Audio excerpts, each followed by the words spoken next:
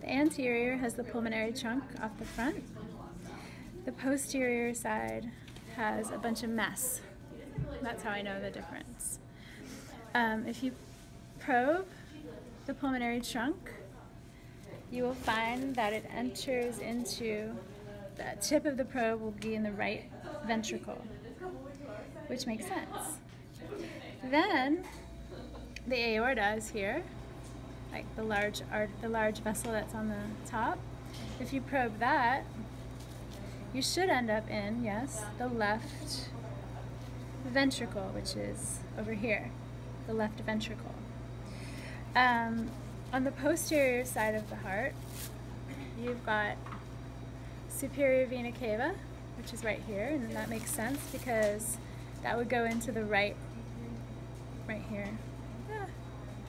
Where'd it go? Right atrium would be about here, right?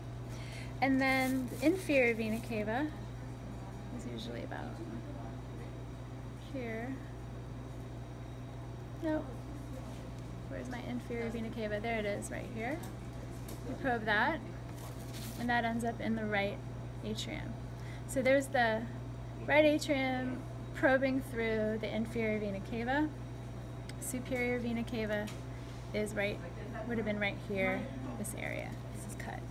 Now, when you're looking at the heart, you can see that this is the right side, this is the left side, because the left myocardium is really thick, the right myocardium is really thin, comparatively. We also see, this is a nice section, the right atrium, the right ventricle, the left atrium, and the left ventricle.